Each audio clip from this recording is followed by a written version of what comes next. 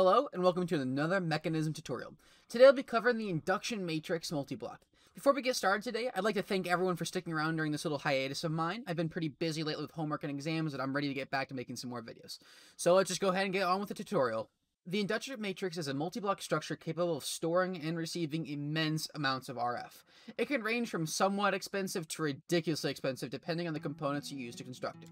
The outer frame of our matrix can be made using induction casing blocks made from steel and an energy tablet.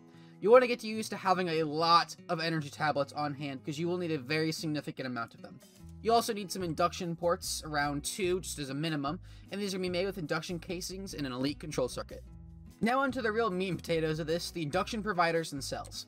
The cells within the matrix will actually be what stores the RF, while the provider is what defines the input and output limits of your matrix.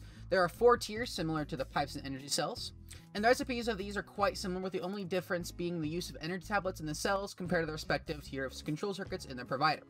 The basic cell is made of 4 lithium dust, 4 energy tablets, and a basic energy cell. We'll talk about lithium dust production here in a second, so let's go ahead and move right along. The basic induction cell can store 400 mega RF. For comparison, an ultimate energy cell can store 51.2 MRF. That's nearly a 4 times increase in how much power you can store with just the basic variety. You can make an advanced cell, an elite cell, and finally an ultimate cell.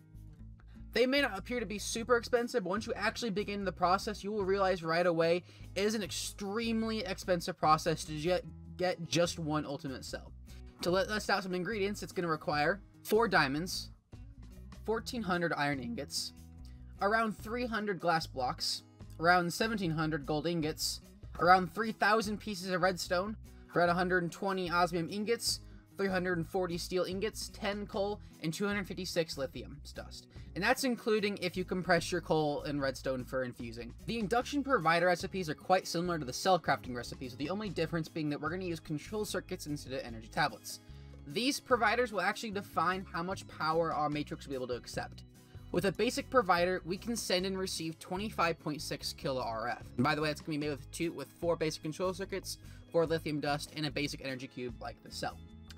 The ultimate energy cell, by the way, can transmit around 20.48 KRF per tick, slightly lower than the basic tier.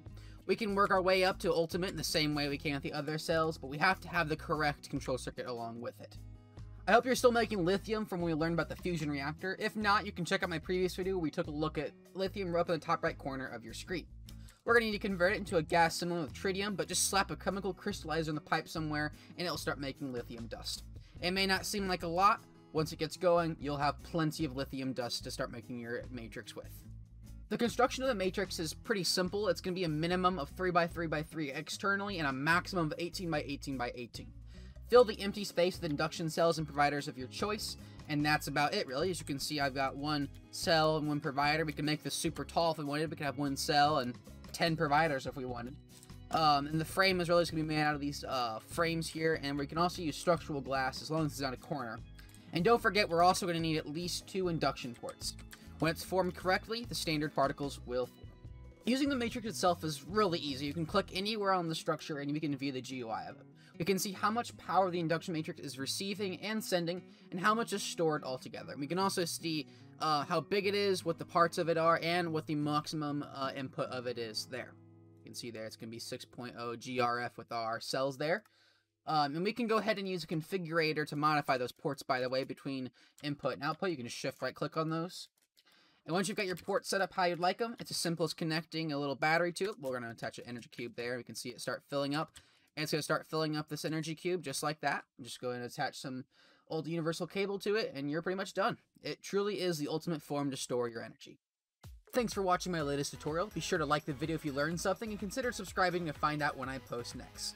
Let me know what you thought in the comments. I try to respond to everyone and answer questions as much as possible. And also be sure to check out my other videos like my previous Mekanism tutorials or my build showcases. Thank you all for watching, and I'll see you all on the next video.